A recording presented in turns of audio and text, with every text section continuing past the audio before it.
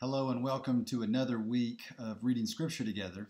I hope this rainy, gray Tuesday is a day of goodness for you, that even as we begin the fall season, you might be filled with hope and that there is a sense of anticipation for you as you open the Scripture and we try to read it together. As you know, we have been reading through the Gospel of Matthew, and we are coming towards the end. Jesus is getting closer and closer to his end. And remember, Jesus knows all that is going on. As they were approaching Jerusalem, Jesus pulls the 12 aside and lets them know that he knows that the Son of Man is going to be betrayed to the chief priests and teachers of the law, that they will condemn him. Those in authority, those in power, those put in place by God over God's people are going to condemn Jesus and then hand him over to the Gentiles who will ruthlessly mock him, flog him, and kill him. Jesus knows that the end is coming, and the hope is that he will then be raised from the dead. So as we get to the end of Matthew, remember there's all this tension. Jesus knows it's there. The disciples are becoming aware of it.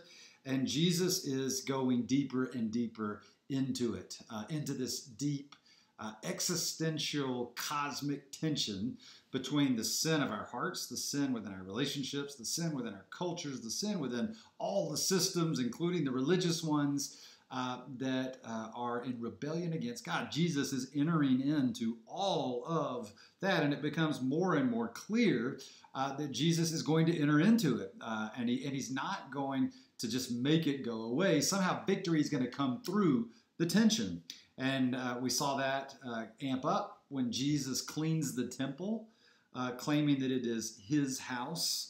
And directly after that, Jesus is questioned about his authority. By what authority are you doing these things? And how did you get that authority? The authorities ask. Read that section of chapter 21, beginning at verse 18, continuing through the chapter. And as you do, notice this. The opponents are seeking for a way of controlling and confining Jesus. And Jesus, even in relationship to them, in tension with them, is doing something very different. He is seeking to free them. Remember, Jesus is coming to reconcile all things to the Father. He is coming to make peace. But that doesn't mean that Jesus is nice. It doesn't mean that Jesus is sweet. In fact, Jesus is both gracious and promising judgment, and somehow bringing that judgment in the midst of this conflict. So Jesus isn't just nice or sweet, but he is gracious. He is extending grace to those even who are trying to confine and control and condemn him. But at the same time, Jesus is promising judgment, and the authorities get it. Jesus believes that they will be judged. And they understand that. And that conflict continues. It continues throughout chapter 22 and 23 of Matthew. We're going to read one parable to try to enter into that conflict. Be interesting. It'd be helpful possibly for you to listen to the whole of chapters 22 and 23, where Jesus enters into this conflict and turns up the volume on the conflict. Even as we study Matthew 22, 1-14, this parable about what God is doing and the way people are responding and rebelling. The parable begins when Jesus answers his opponent. The NIV says Jesus spoke to them again in parables, saying. The Greek is very clear. Jesus is answering. There's some conversation going on. There are questions, and Jesus is answering. Lots of translations, including the King James, have this. Jesus answered and spoke in parables. So he's still answering, and he's still using parables that invite people in to the kingdom so that they can see things with a kingdom vision. And the image that Jesus uses in this parable is the image of the royal wedding. The kingdom of heaven is like a king who is preparing a wedding banquet for his son. Think about Kate and William. All that went on, the pageantry, the preparation, the expense of the king putting on a wedding for the future king. Think about the royal wedding, and then think more generally about weddings. What do weddings include? What makes them special? What's at the heart of a wedding that is so deeply compelling? And what is it then that comes out of that center that gives us hope? Think about what Jesus is saying, that he wants to compare who God is and what God is doing through him, the kingdom that God is bringing, the kingdom of which he is the king, is like a wedding. Dwell with that. Use your imagination to enter into that. Think about your wedding if you've been married. Think about the best wedding you've ever been to. And Jesus is saying the kingdom of heaven is going to be like that, and then so much bigger and better than that. It's a royal wedding. And the A-list invitees have already received the save the date. They know the wedding is coming, and now it's time for the wedding to begin. And so the king sends out servants, but they refuse. So do you see there's an invitation and there's tension? Kind of like the whole of the gospel story, kind of like the whole of the Bible. God has been seeking for a faithful covenant partner from Adam on, through Abraham, through the ages. God is seeking to invite people into what he is doing and into his joy and into his love, but people are refusing. And then we hit verse 4. If that's the opening, the action continues when Jesus tells us about a king who sends the servants out again to invite the A-list invitees again. And what does it tell us that he would do that?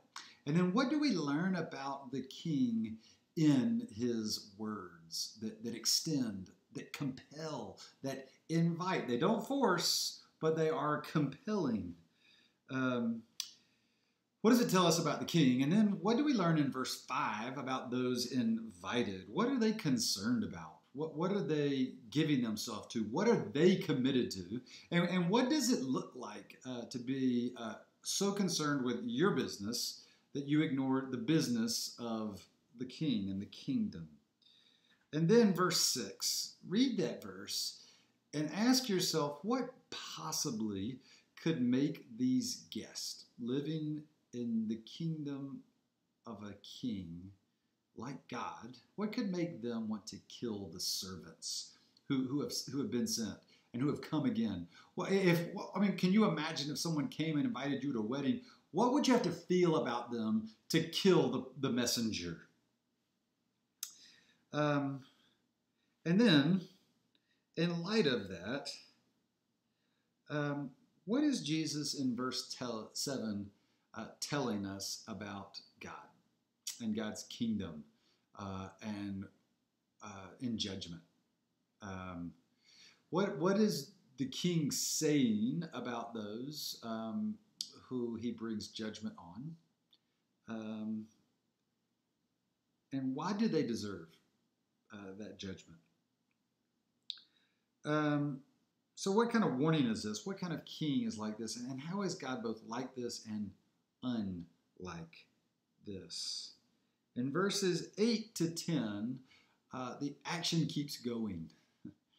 And many people have suggested that this is the movement from those who were with Jesus to those who claim to be with Jesus now.